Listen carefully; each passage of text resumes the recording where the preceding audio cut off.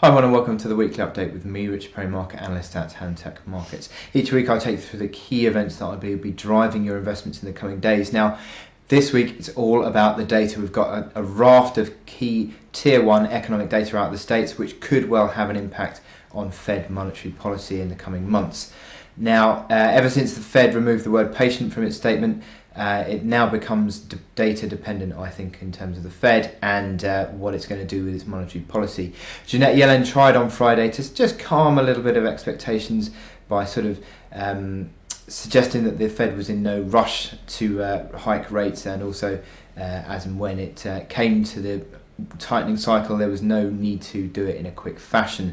But there's still central bankers, certainly Fed members, that are coming out with speeches that are now potentially driving market sentiment. Certainly Dennis Lockhart last week, Dove giving a bit of a hawkish lean on his statement, certainly didn't help the markets. And certainly there's now an expectation that this dollar strength that we've seen in the recent months is the big story. Whether it continues, whether it corrects or not, is the big question. Now, we've seen since the Fed meeting we had the dollar correcting, but it's now showing signs of that correction sort of turning into more of a consolidation and perhaps even resuming dollar strength. Now we're seeing on such instruments such as the euro, gold and oil, all of these coming back in the dollar's favour in recent days, and it'll be interesting to see what the impact of this data that we have out this week will have. Now, I'm looking at the US 10-year Treasury as a bit of a telltale, because around about 2% seems to be a big pivot level on that, and if you start to see the 10-year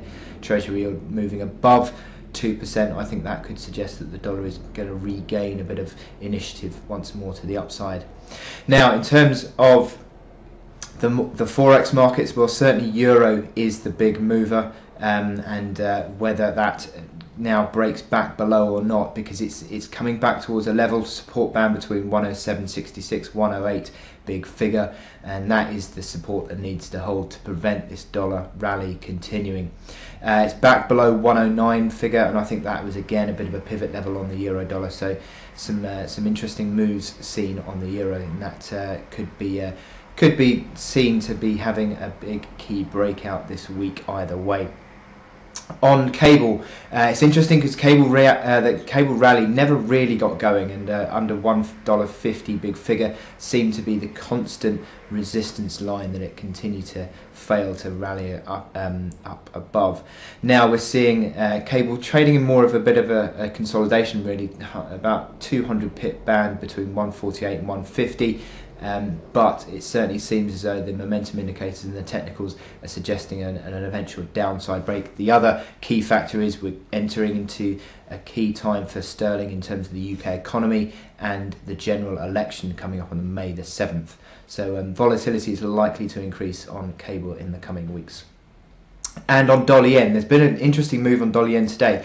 Dollar strength has resumed on dollar yen, breaking back above 119.40. That is an interesting move and a push above a key pivot level there. If it can start to build on this support between 118.90 and 119.40, then you can start to see potentially the bulls pushing above 120 big figure, and I think if it can get above 120, then that again would be another sign of dollar strength coming along. These are all key levels that we're looking out for this week. Now, in terms of the indices, it's really interesting because we're seeing on Wall Street and the DAX, we're seeing both of those markets moving in negative correlation with the local currency. Certainly whenever Wall Street sees dollar strength, Wall Street sees a bit of corrective pressure. Similarly with the DAX, we saw the euro starting to roll over a little bit, and we saw the DAX resuming its uptrend in the last couple of days. But certainly when the euro is strengthening, as it had done post FOMC, there was a bit of a corrective pressure on the DAX. So we're looking out for supports on the S&P 500 around 2040 to 2060, and on the DAX just above that 11,600 mark at the moment. In terms of FTSE, it's a bit of a different story because it's so highly weighted in oil stocks and also basic resources, but we're still looking out for a fairly choppy element of support that comes in, and so you'd still be probably erring towards the buying into dips on FTSE, and there's some nice support between 6,700 and 6,800. So So onto gold. As I said, we're beginning to see the gold price rolling over as the dollar has started to strengthen again. It's back below $1,200, and I think now you'd be looking out for the support at 11.85. If that starts to go, then that reopens a whole lot of supports on the downside, and it'll be interesting to see if these levels are tested. So what are we looking out for in terms of the economic calendar in the coming week? As I said, a lot of key tier 1 economic data. The personal consumption expenditure data on Monday is the Fed's preferred measurement of inflation in the States, and if that starts to pick up, that would be a hawkish move or hawkish lean. And then on Tuesday we've got the Eurozone flash CPI. Now we're having the German flash data on Monday, and it's starting to sort of pick up again, and maybe there is signs of stabilization in the Eurozone deflation as it starts to pull back. Looks like it's going to be coming back towards 0.1% potentially, and you could start to see this Eurozone inflation starting to bottom out.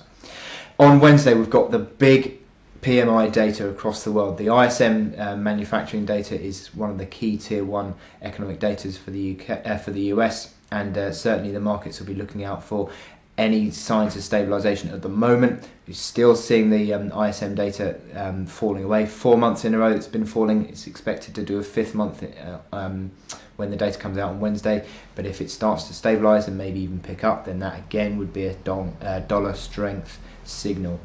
And then on Friday we've got that all-important non-farm payrolls data. Expectations are for 245,000 jobs to be gained in the States in the month of March, and it'll be interesting to see if that again comes out strongly, because the last few months have been really indicative of the dollar strength, and expectations have been beat, and that has driven a dollar strong move.